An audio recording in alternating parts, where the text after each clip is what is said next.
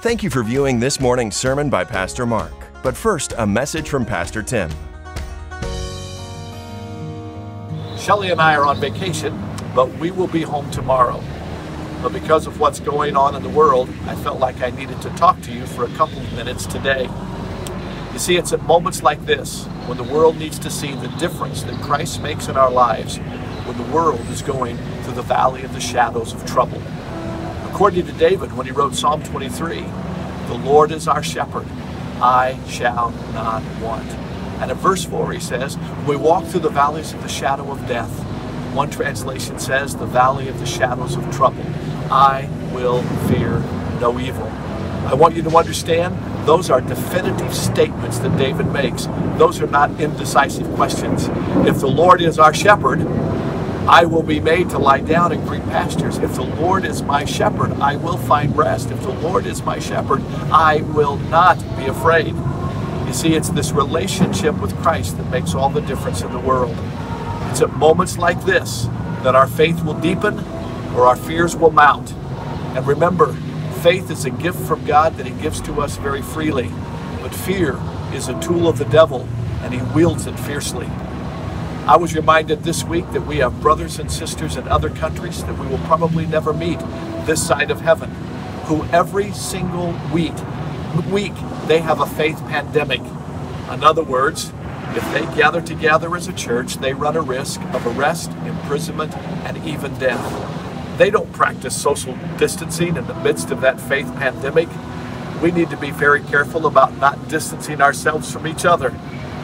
Faith can be risky business. So here at New Hope, we're not going to forsake the assemblies of ourselves together. Oh yes, we will be cautious. We won't be presumptuous. We will do normal practices that we ought to use all the time anyway. Proper hygiene. If you're sick, please stay home.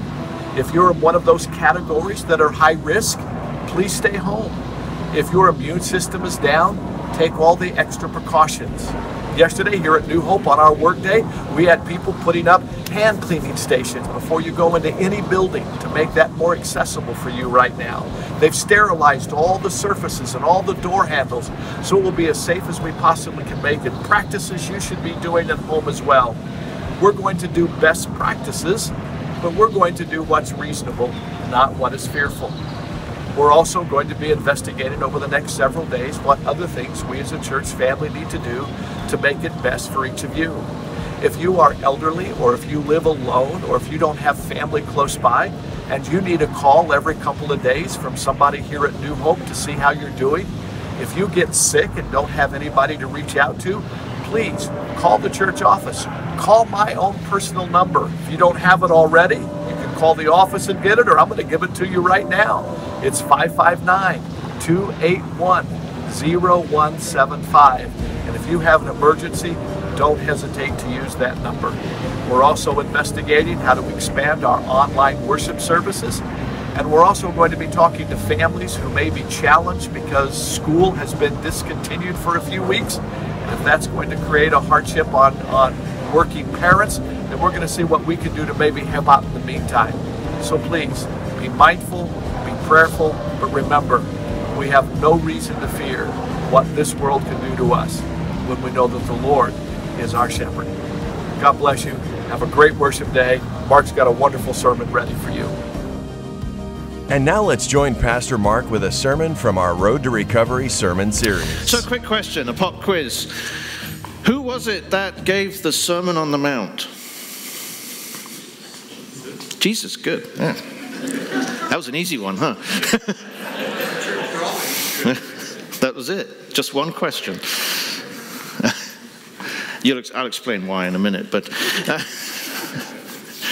So addressing the National Seminar of the Southern Baptist Leaders, George Gallup said, "We find there is very little difference in ethical behavior between churchgoers and those that are not active religiously. The levels of lying, cheating, and stealing are remarkably similar in both groups." A Gallup poll said that 8 out of 10 Americans consider themselves Christians, but only about half of them could identify the person who gave the Sermon on the Mount. Fewer still could recall 5 out of the 10 commandments, and only 2 in 10 said they'd be willing to suffer in any way for their faith. Many years ago in a Moscow theater, matinee idol Alexander Rostevtsev was converted while playing the role of Jesus in a sacrilegious play called Christ in a Tuxedo. He was supposed to read 2 verses from the Sermon on the Mount, remove his gown and cry out, "Give me my tuxedo and my top hat." But as he read the words, "Blessed are the poor in spirit, for theirs is the kingdom of heaven. Blessed are those that mourn, for they shall be comforted," he just began to tremble. And instead of following the script, he just kept reading from Matthew 5, ignoring the coughs and the calls and the foot stomping from his fellow cast members. It was as if he was in a completely different world, a world where it was just him and the Bible that he was holding in his hands. Blessed are the merciful, for they should obtain mercy. Blessed are the pure in heart, for they shall see God. Rostevtsev continued reading the entirety of the Beatitudes before he reverently closed his Bible. Then he made a statement that he could remember from his youth in the Russian Orthodox Church, and he said, "Lord, remember me when I come into your kingdom." Needless to say, the whole rhythm of the rest of the play was completely thrown off, but the actors and actresses managed to pull off this matinee performance nevertheless. But for the rest of his life, Alexander would claim that this was the moment when he was playing the part of Jesus in a sacrilegious play that he placed his trust in the Lord Jesus as his Savior, and he was born again into the family of God. 2,000 years ago, Jesus went up onto the hillside and he sat down and he preached the most memorable sermon ever given. He preached the Sermon on the Mount. And when he started that famous saying, "I want your life to be blessed," he gave 8 principles that would bring happiness to our lives. And these are the 8 principles called the Beatitudes. And we've been in a series for a while now with the Road to Recovery, and it's about overcoming your hurts, your habits, and your hang-ups that have totally messed up your life or are beginning to mess up your life. And when you look at the Beatitudes Jesus gave 2,000 years ago, you discover that there's a summary of steps. And those steps are the road to recovery. And as we close this series today, I want you to see all the biblical basis behind what we've been talking about for the last couple of months. Happy are those who know they are spiritually poor. That's step 1. Realize I am not God, and I am powerless to control my tendency to do the wrong thing in my life, and my life is unmanageable. Happy are those who know that they're spiritually poor, that they know they don't have the power to make the changes in their life that they need to make, but that God can make those changes for them.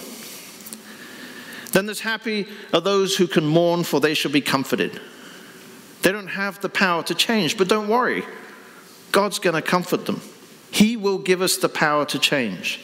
And that's step 2. Earnestly believe that God exists and that you matter to him and that he has the power to help us recover. And then there's happy are the meek. Meekness means under control. Meekness does not mean weak.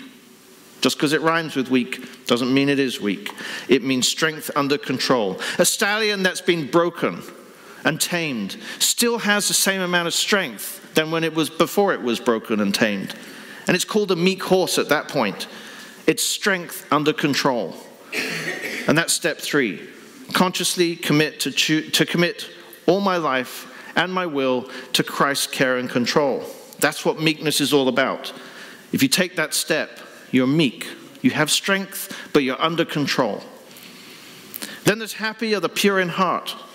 Step 4 is openly examine and confess my faults to myself, to God, and another person I trust. In order to have a clear conscience, in order to have a pure heart, you've got to take out the garbage.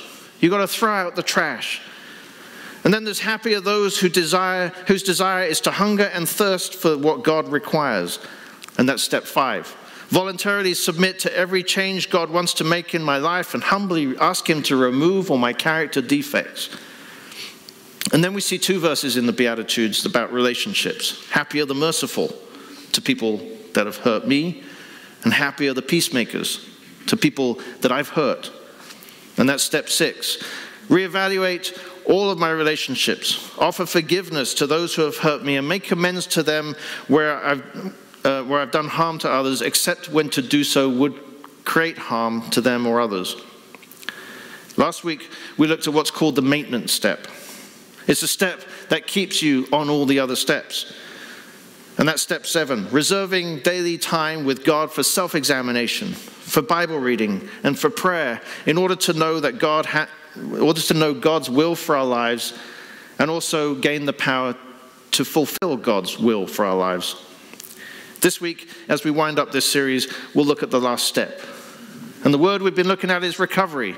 The final letter is Y, and Y stands for yield. Yield myself to God to be used to bring this good news to others, both by my example and by my words. God wants to use your experiences to help other people. He wants to use us. He wants to recycle our pain in our life to benefit other people. Usually we think that God only uses the really gifted, the really talented people. But that's not true. God uses ordinary people. We usually think, God, use my strength. But then God says, I don't want to use your strength. I want to use your weaknesses. People are helped by our strengths, sure. When we have strengths and we help other people, it helps them immensely.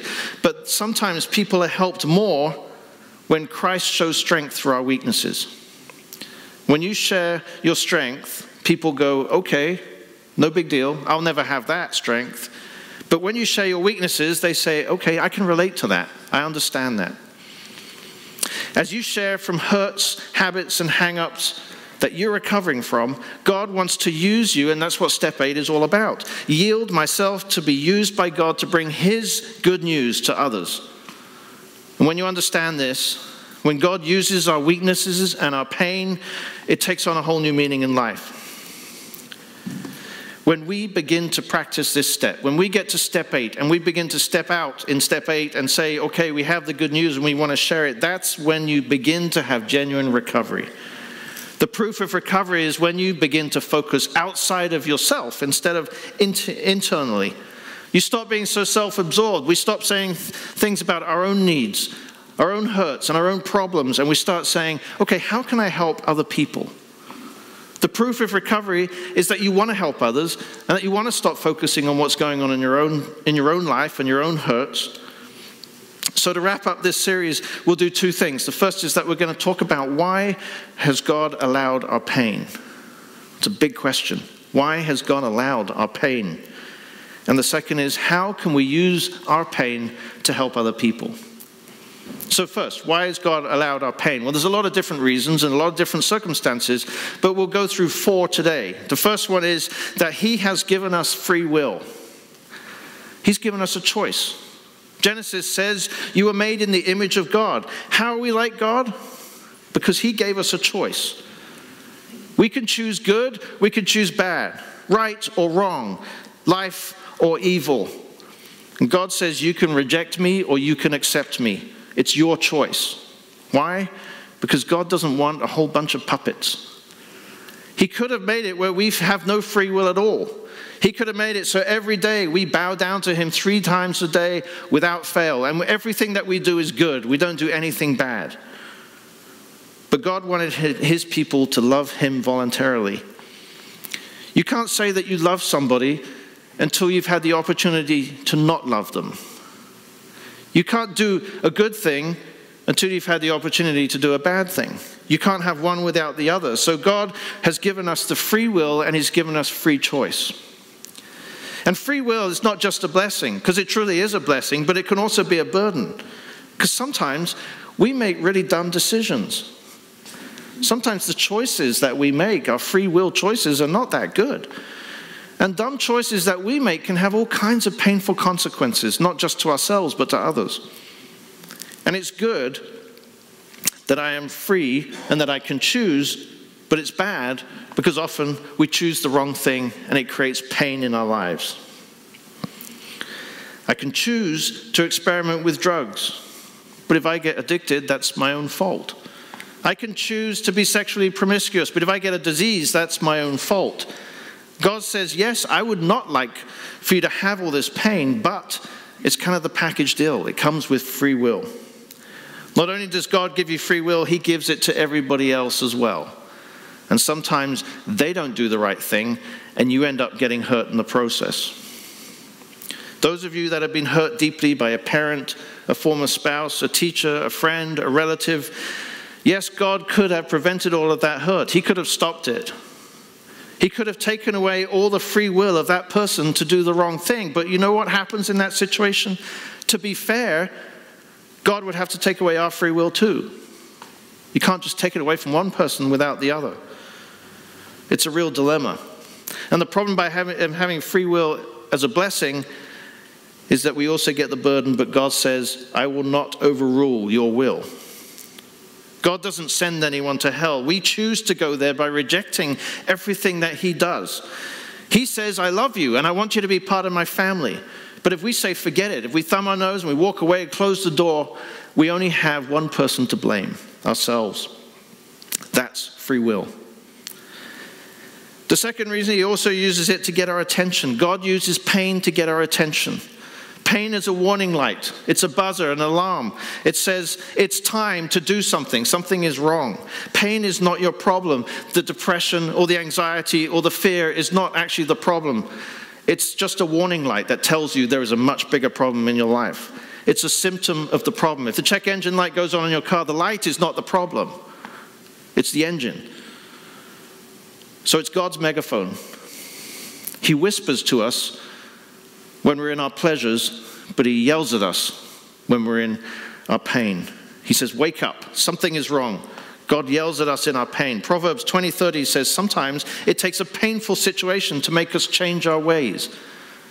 In other words, sometimes things have to get really bad before we start to change. Pain gets us going sometimes. 2 Corinthians 7:9, Paul says, I'm glad not because it hurts you, but because the pain turns you to God.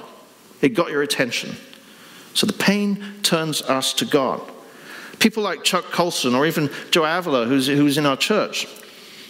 Prison is something that happened to them. But God used that experience through them. He used them to provide other services, other hope for other prisoners. He uses pain to get our attention. If you remember the story of Jonah, Jonah was going one way and God kind of wanted him to go the other way. So he provided a sort of not so typical Mediterranean cruise. And at the bottom of the ocean, Jonah 2:7 says, when I had lost all hope, there was no more hope.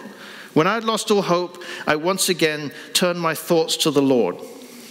Isn't that a great verse? When I've lost all hope, then once again, only then, do I turn my thoughts back to the Lord. When David was running from Saul, he went from place to place, gradually losing all his support system. He lost power and position in Saul's court. He lost his wife. He lost Samuel, his advisor. He lost Jonathan, his best friend. And finally, he lost his self-respect. And at that point, he was low. He was feeling down. And Psalm 142 talks about this time period. It says, I cry out loud to the Lord. I lift up my voice to the Lord for mercy. I pour out before him my complaint. Before him I tell my trouble. When my spirit grows faint within me, it is you who watch over my way and the path where I walk. People have hidden a snare for me.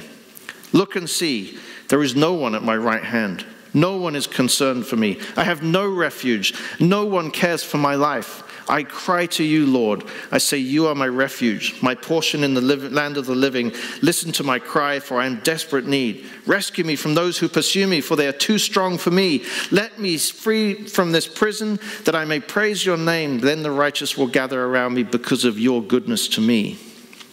I cry to you, Lord. He says, all is lost. Nothing is left. No one is here. I cry to you, Lord. Only then do I cry to you. And in these situations, we can look vertically or we can look horizontally. We can look to other people. We can look to things that give us comfort. We can look to drugs. We can look to alcohol, pornography, dysfunctional relationships, whatever it is that is our comfort zone. Or in these moments, we can look vertically. We can look up to God. Which brings me to point number 3. God uses pain to teach me how to depend on him.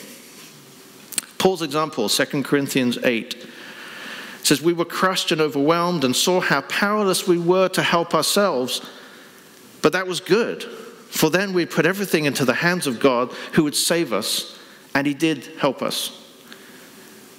You don't know that God is all you need until God is all you have. You don't know when things are falling apart and things are lost and everything seems to be crumbling. You don't know that God is all you need until you realize he's all you got. And he is all you need. And if you never have a problem, which is highly unlikely, you never know that God can actually solve these problems for you.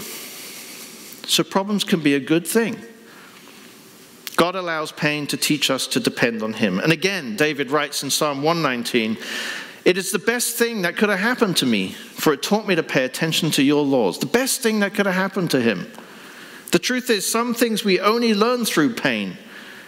It's the only way to learn. Pain can be one of life's greatest teachers. The fourth reason is that God allows us, or gives us the opportunity to use pain to minister to other people. God allows pain in our life to prepare us for ministry. It makes me humble. It makes me sympathetic. It makes me sensitive to others' needs. We begin to understand other people's pain.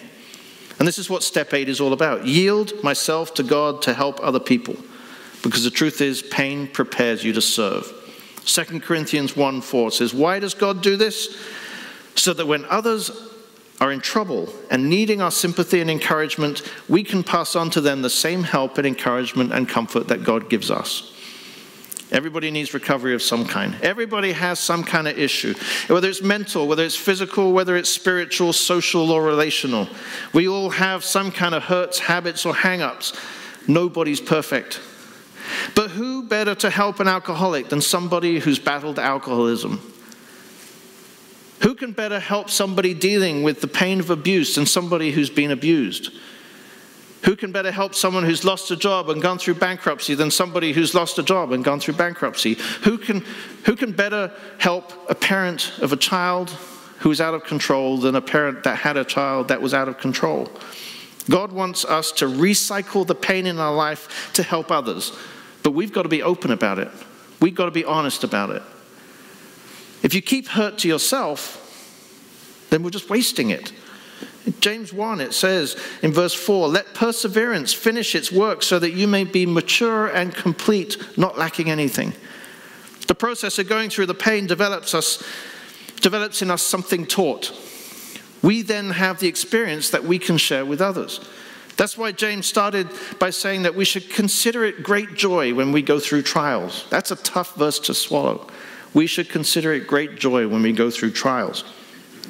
But ultimately, trials are a tough training ground. They provide around us battle-hardened people who can pour into others who need that experience. You can support people, but sometimes they need the experience behind it as well to give them the extra information. If you're a soldier going into battle, who would you want training you? Somebody who's read a lot of books about tactics? Or would you want someone who's been there, who's come back, maybe a little beaten up, but they've been through it, they have the experience? That's the kind of people you need to train you. The Fernandez family who are here today, we baptized them on Thursday, the whole family. They've been through a lot in the last 4 years. Their daughter passed away 4 years ago this week. It was their wedding anniversary. It was also the anniversary of her death. So baptism seemed to add just something a little better for that day. But the last 4 years, they've walked through it with God. Powerful testimony. One day we're going to record it and have it on the screen. But a powerful testimony through that family. But the experience they go through, they'll be able to use to help other people. And that's what they want to do. Our hurts and our habits and our hang-ups cannot become a badge of courage. But then our recovery, our rescue, our redemption cannot be hidden from other people. There's a great story in the Bible in Genesis, the story of Joseph. He was so mistreated. People did so many bad things to Joseph. And he was a good guy. He didn't deserve any of the pain in his life, but one day all of his 11 brothers decided to get together and they ganged up against him and they sold him into slavery. All because of jealousy. And when they went back home, they even had a cloak covered in blood, and they said to their father, "Oh, he was eaten by a lion." That's a pretty dysfunctional family. And then he was sold into slavery, taken to Egypt, and there he became a slave in a household, and then the master's wife tries to seduce him. He's trying to keep his nose clean. He says, I will live a pure life because of God. But then the master's wife tries to seduce him, and he says, no, that's not the right thing to do. So she cries rape, and then he's falsely accused of rape and thrown into prison. This is very much a downhill story all the way for Joseph. But God knew exactly what he was doing. He put him in a position where he eventually ended up becoming the second in command in Egypt. And it was God that used him to save not one, but 2 nations from destruction and from famine. And later his brothers came to get food, expecting to have their heads cut off. And he said to them in Genesis 50:20, they intended it to harm me, but God intended it for good. God's bigger than the people that can hurt you. No matter what other people have done to you, God can turn that around for good. God never wastes a hurt, but we can waste a hurt if we don't learn from it and then share it with other people. How can other people be blessed if we don't share the problems that we've been having? They might not hear it anywhere else. They need the encouragement on how we make it through these issues. So the second part of this is, how do I use my pain to help other people? How do we do that? Well, step 8 is all about that. 1 Peter 3:15 is a basis for step 8. It says, always be prepared to give an answer to anyone who asks you the reason for the hope that you have, and do it with gentleness and respect. We need to be prepared on how to give an answer on how we made it in life. How did we recover? How are we going through recovery right now? We need to be prepared. So here's some suggestions. The first thing is to make a full list of the experiences that you've had up to this point. I mean, not every single experience in life, but certainly the big ones. And they could be positive, they could be negative, they could be something that you caused or something that was just peripheral to you that someone else caused. Make a list of these experiences, then you ask, what can I learn from these experiences? What can I learn, and how did God help me through these experiences? And if you can't understand it, ask God. Pray to him. Ask for clarity. Say, God, how did you help me through that experience? What was it specifically? And then write it out on paper. Why do we always insist you write stuff out? Well, sometimes thoughts get disentangled when they go from your brain to your hand, and then you write them down. They become a lot more clear to understand. But then you ask yourself, who can benefit from hearing this story? Who around me has an experience right now they could benefit from hearing how I managed to get through that experience? The answer is the people who are going through the same thing right now. Those are the people that can benefit from it. They're going through it right now. They might just be a little bit behind you. And then get ready. Because if you say, I'm available to God, if you turn around to God and say, okay, now I'm available, be ready, because God will use you. It's interesting how when you say stuff like that, God will put people right in front of you. We just have to have the eyes to see it. These are the people that need to hear your story. All over the world, people need to hear your story. Sometimes God wants us to take the initiative. In Galatians 6, it says, if someone has overcome by sin, humbly help him to get back on the right path. So you approach people. If they're overtaken with sin and going through something, you should approach them and help them to get back on the right path. But here's the important part, because next it says, remembering that next time it may be you who is in the wrong. So we don't judge, we just help. Share each other's troubles and problems so that we obey the Lord's command. And that's how that finishes up in that verse. We obey the Lord's command. It's commanded. God doesn't say, it's a good idea if you share your story. He commands it. He just says, do it. If we are believers, we are to share the problems and the troubles that we go through to other people. It is a command. If we're not doing it, then effectively we are disobeying God. So how do we share our story? Well, there's 3 suggestions on this. God does not want to waste the hurt. He doesn't want to waste the problems you've had. So how do we go about it? We start off by being humble. We're all in the same boat. We're all fellow strugglers in life. When you share your story, when you witness to other people, it's basically one beggar showing another beggar how to find bread. You're not saying, I've got it all together, because we haven't got it all together. We are trying to get it all together.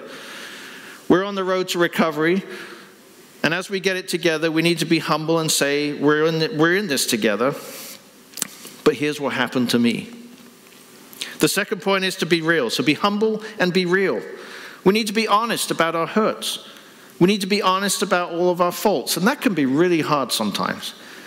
We've seen this modeled by people that tell their testimonies. We've had some in the services here, but every Thursday night in Celebrate Recovery, there's people there that will tell their story, either in open group or closed group. And that's a good thing to do, share the story. And it takes real courage to do that. But you've got to be real, and it's got to be complete.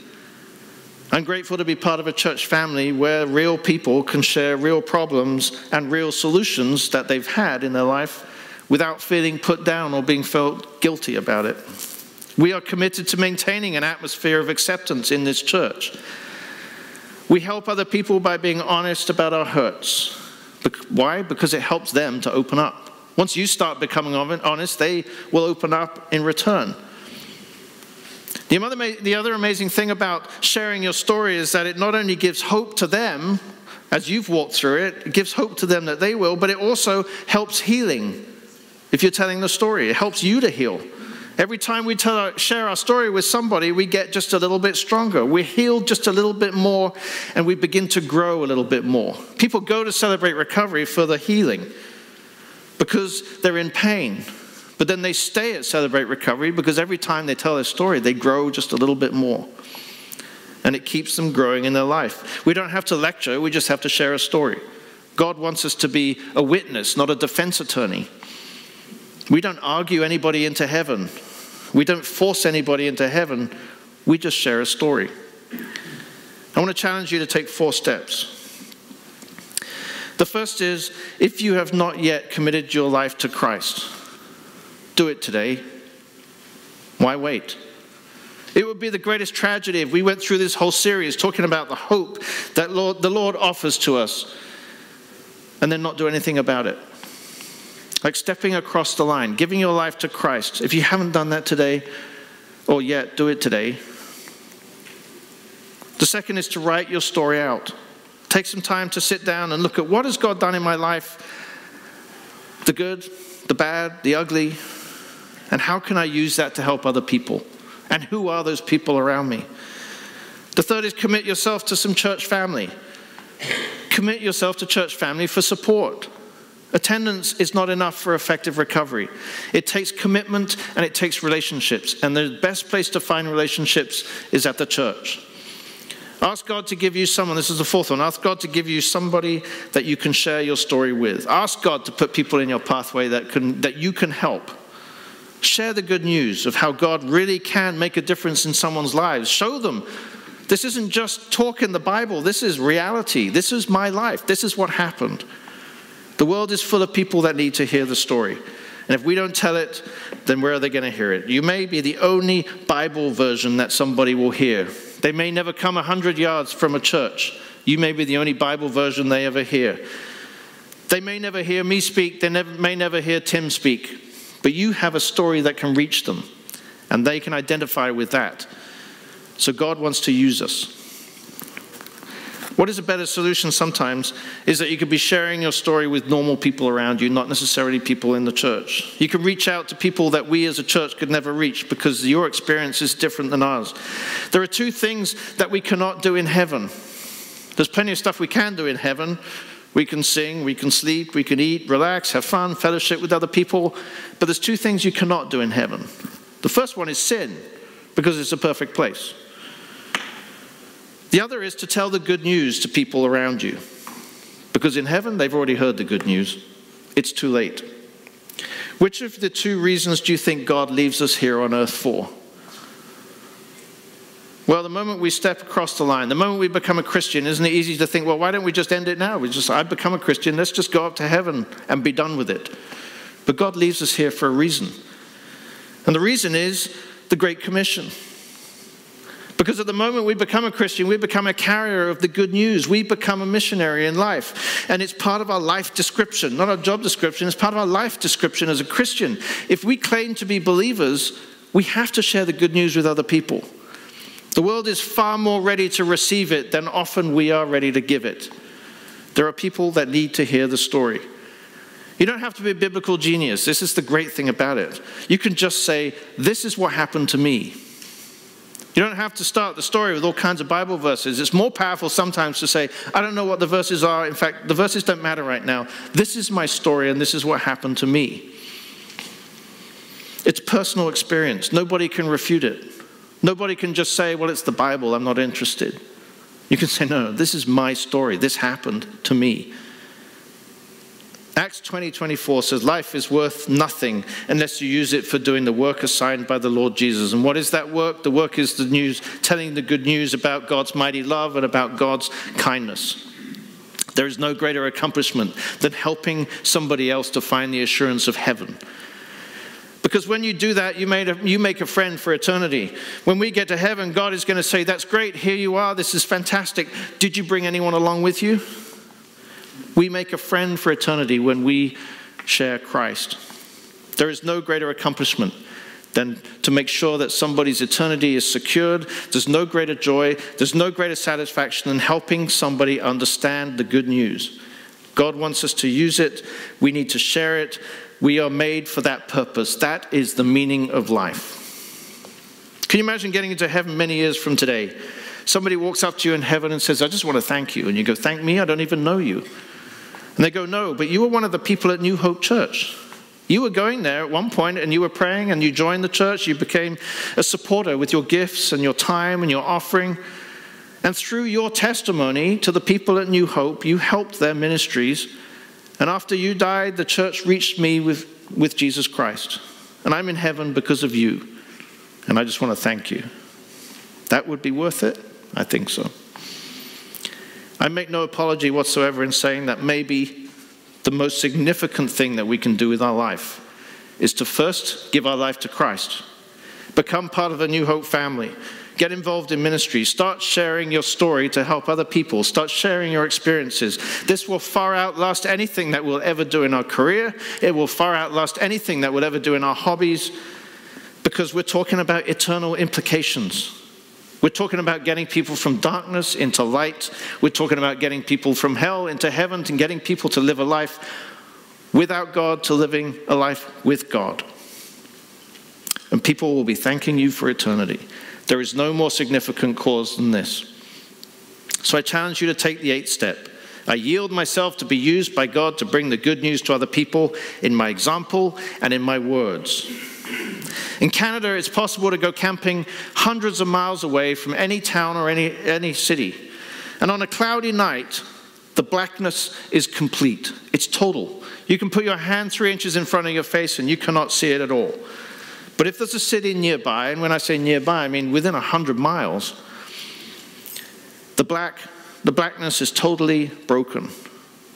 The light from the city is reflected off the clouds. The night that was so black is no longer quite as desolate.